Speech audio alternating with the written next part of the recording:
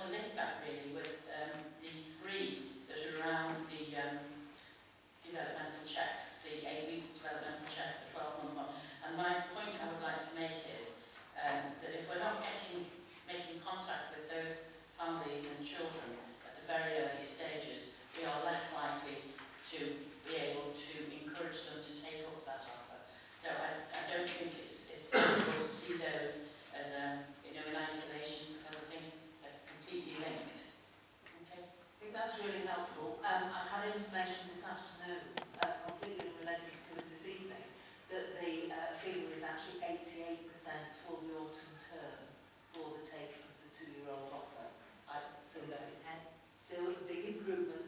We still need that level of detail. I don't know the specific. I think that's what came out of Birkenhead, isn't it?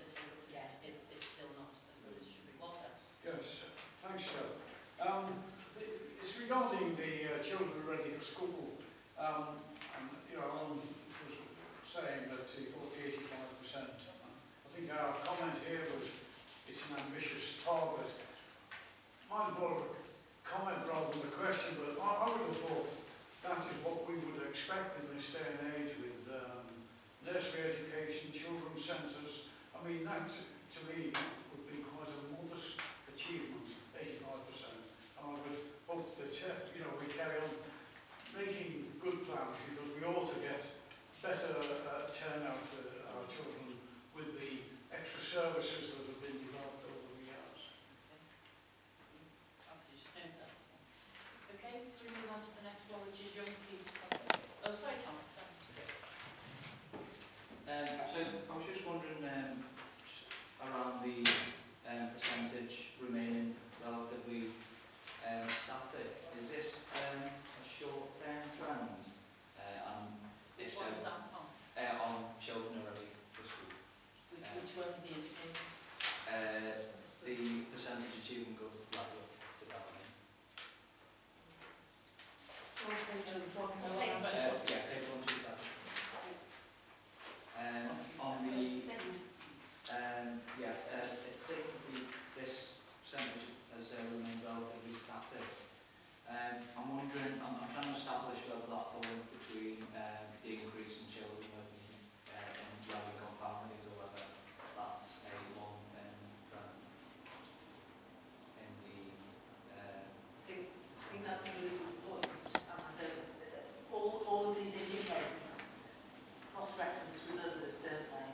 So I think when we report next time, if we look at the narrative and the overview and look at more detail about particular areas and constituencies, we'd be able to give a much more rounded response to that particular question. In terms of that the outcome not being accelerated over the last year with just 0.4% increase, we're in the top 4 for the region, but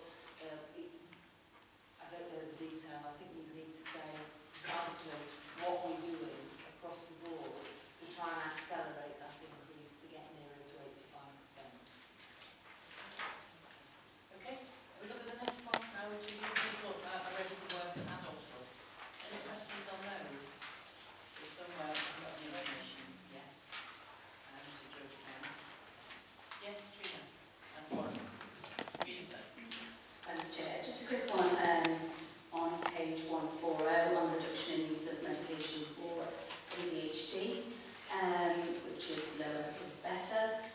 Is this because, I know that we talked about work with the ADHD Foundation.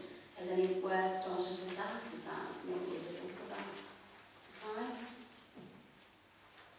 Right, I've been contacted by another counsellor who's been in touch with Tony Lloyd from the, and I think you have made contact as well, Councillor Johnson, with Tony Lloyd from the ADHD Foundation.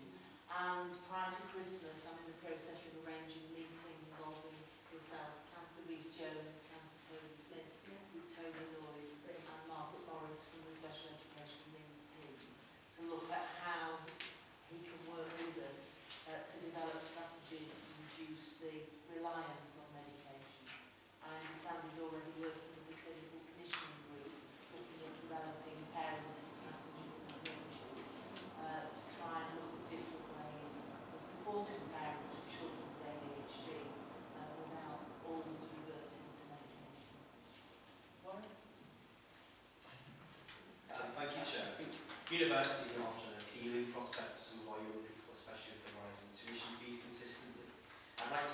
work's being done to prepare your young people for apprenticeships. I think that's an important prospect for our young people in Wirral.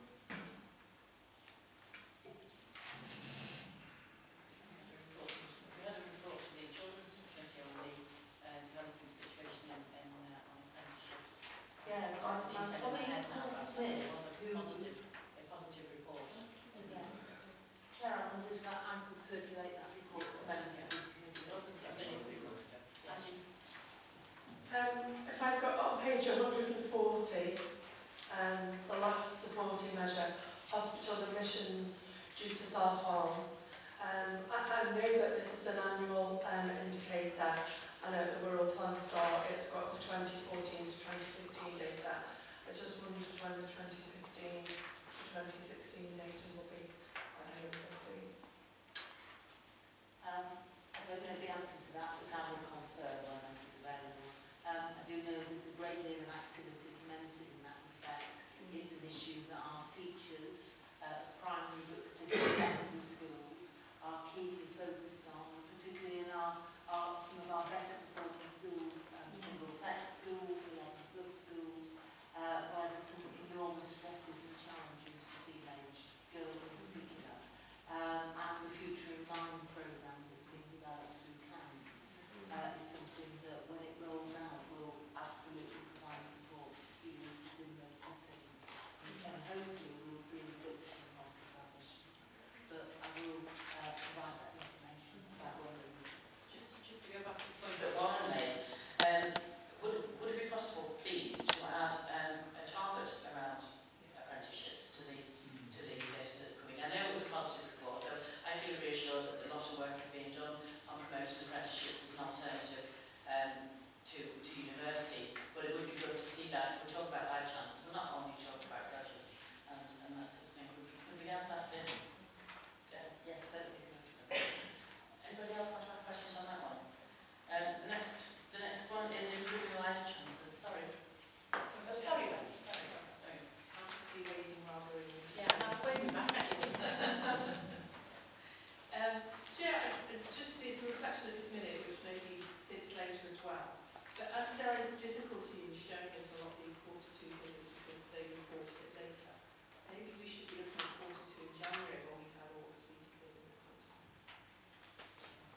2. And my little question to post around the ADHD is that we're told the Wirral Plan start is 1.55, our target is 1.54, quarter 1 was 1.75, and that's really, it seems to have gone up, and I find it quite hard to understand how that can be.